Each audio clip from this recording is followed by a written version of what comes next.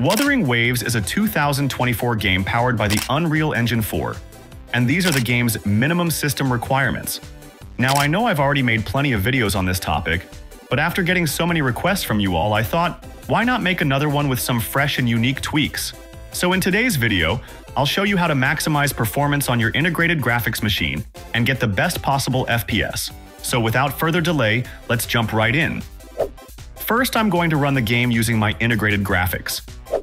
The screen resolution is set to 1080p, the frame rate is capped at 60 FPS, and VSync is turned off, and every other graphics setting is set to the lowest preset. I've also disabled FSR because I want to experiment with the resolution scaler. But it's entirely up to you whether you prefer to play with FSR enabled or disabled. Additionally, I've turned off extra animations and effects to gain a slight boost in performance. Now let's see how the game performs with these settings. Well, I can say that the game is still quite playable with these settings. However, the FPS is pretty low at the moment, but it's still manageable. Now, let's enable FSR and see how the game performs. With FSR enabled, I still can't hit 60 FPS, but the FPS improvement is noticeable.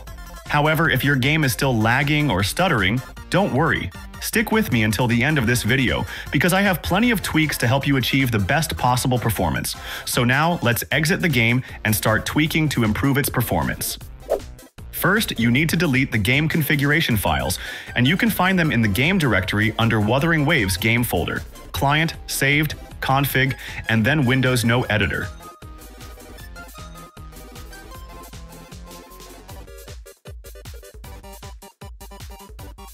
Once you've deleted these files, launch the game.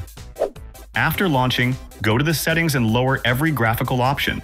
If everything is already set to the lowest, you don't need to change anything. Now simply exit the game and let's move on to tweaking. Now navigate back to the game's configuration folder and open the game user settings file using Notepad.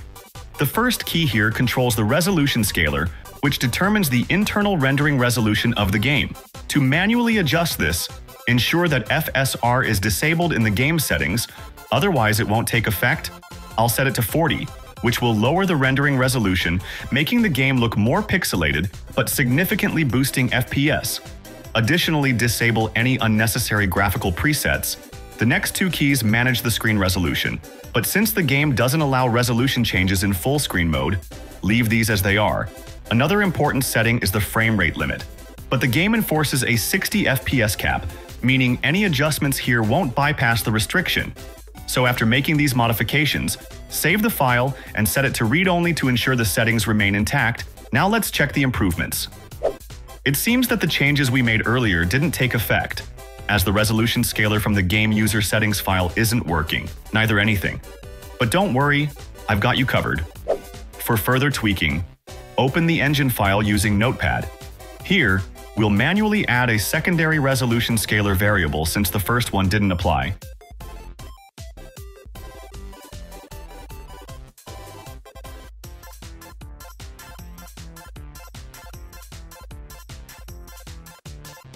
I'll set it to 30, which will significantly boost FPS at the cost of more pixelated visuals. Additionally, we'll add a few more performance-boosting variables to further optimize the game. Once all changes are made, save the file and set it to read-only to prevent the game from overriding the settings. Now let's relaunch the game and check the results again. Now, as you can see, I can easily hit 60 FPS, but there's a new issue: texture glitches. Don't worry, I've got you covered again. To fix this, simply open the engine file once more and remove this specific segment that's causing the texture issue. If you're unsure which part to edit, check out the video description where I've provided a pre-configured file for download. Once you've made the changes, save the file and don't forget to set it to read-only again. As you can see, everything is now running much smoother and the game is performing way better. But if you still want to push the FPS even further, then you can easily do that by enabling potato graphics. For a step-by-step guide, check out this video, where I show how to enable potato graphics and squeeze out every bit of performance from the game. So well guys, that's it for today's video. If you found this video helpful, then make sure to like, subscribe, and also share this video with your low-spec friends so they can also enjoy playing Wuthering Waves without lag. And I'll see you all again in the next one. So until then, take care and bye. Leave it to me.